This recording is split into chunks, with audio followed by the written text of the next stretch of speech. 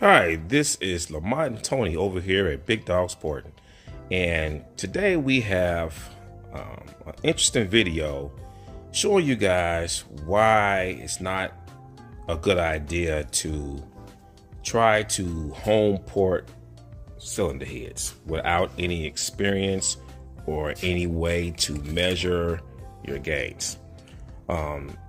We have some AFR 165 Renegade heads. These heads retail for, what do they retail for, Lamont? $2,064 on Summit. So $2,064, so basically $2,100 for these heads. And these heads came to us where it seems like it was some previous work done on these heads. So the ports are all smooth, and it looks like they did some home porting on this. From the eye test, they look decent as far as all the casting flashes off of them and whatsoever. But just flowing these heads, as soon as Lamont started flowing these heads and he called me down, we looked at the flow numbers, and instantly we can tell that some things were probably done wrong on these heads, because it changed the flow of these heads from what, 100,000s to about 450. Yeah, drastically. We port and flow a lot of these heads, so we pretty much know what they are due in stock form. And this head actually went backwards. This head, whoever cleaned it up, they actually hurt the flow. And we've been telling people, if you don't know what you're doing or don't have any way of measuring your gains or minuses, just leave it alone. Just leave it alone. Send it to us. But we're going to compare the flow that Lamont got from these particular heads that were cleaned up, I guess previously, versus what AFR have on their website, versus pretty much what we get when we flow these heads out the box. So if you look here, to your left is what the head actually flowed, this particular head that's been sand rolled, and to the right is what AFR pretty much claimed. Usually when we flow test out the box 165 Renegades, it's pretty close to what AFR post on their website, plus or minus, depending on fixtures or whatever, but it's pretty close, especially the low lift.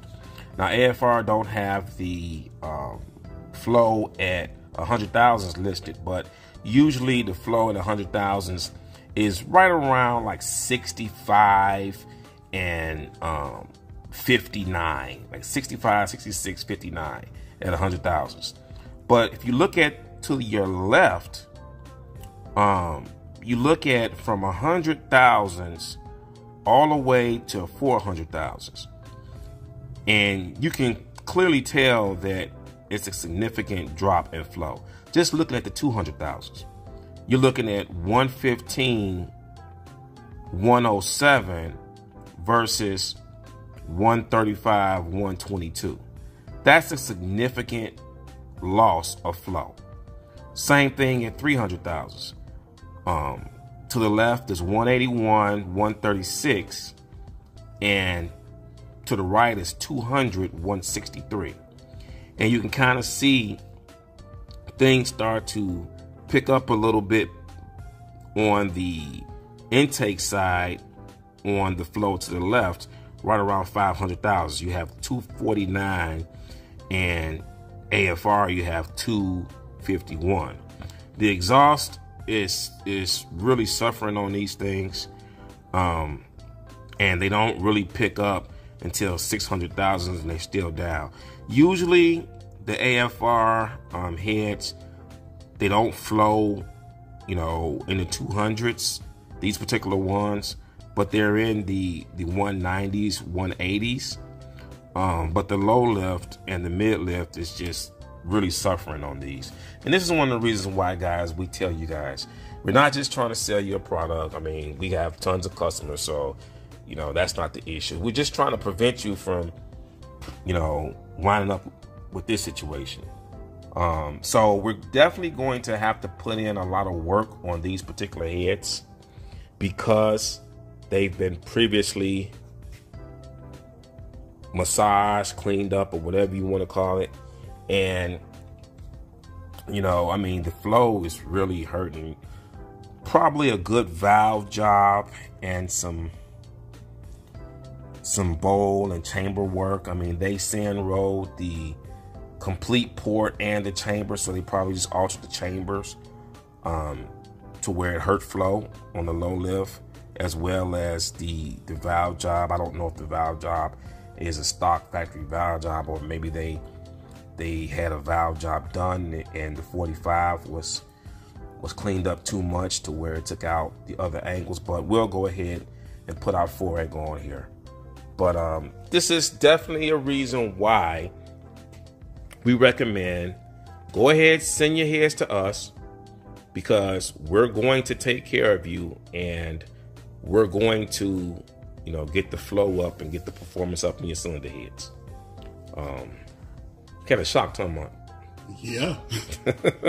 From the last set that I ever checked, it's totally different. Yeah, it's totally different. It's totally different.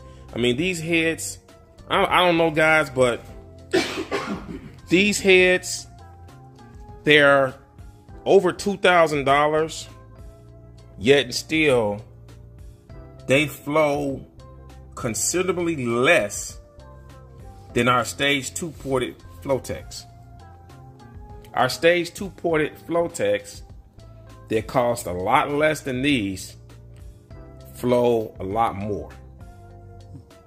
And, you know, I mean, you guys are stuck on name brands. You got to have this name brand, that name brand. Pretty much all cylinder heads now come out machined, you know, with the latest equipment.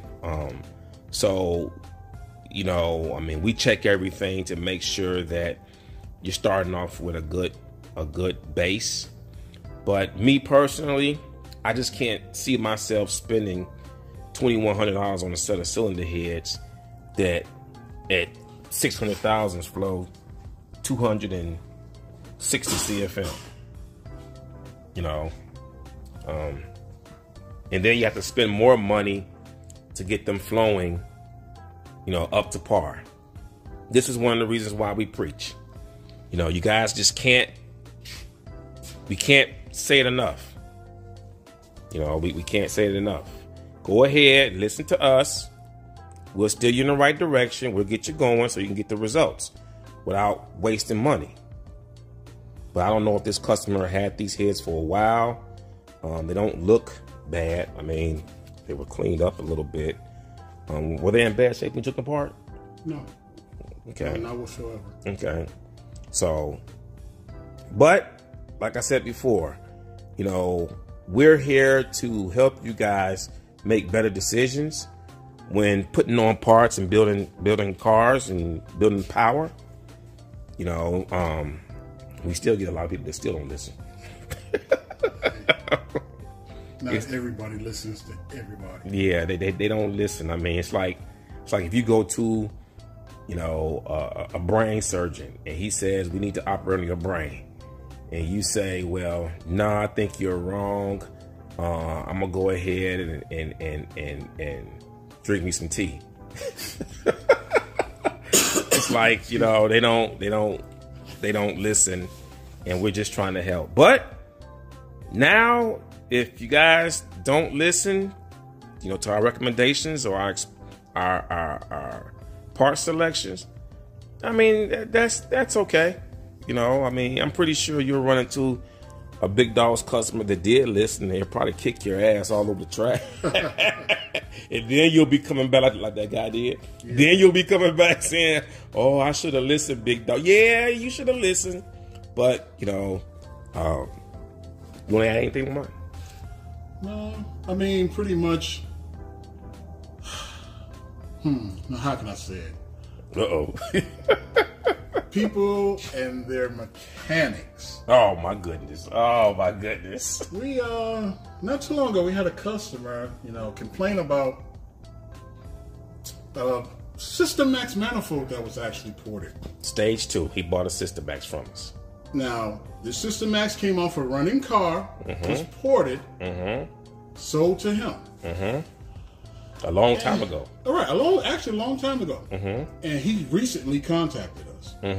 And most of our manifolds are ported to the same gasket, which is usually a 1250. As you can see, that's a 250, man. Say 250, dog. Well, there's a 1 behind it. Everybody should know there's a 1 behind but it. You know how they are. There's a 1 behind it. I was the one who put the fixture on. Right. And they decided to use, what kind of gasket again? It was a 1262 RS. The big-ass gasket.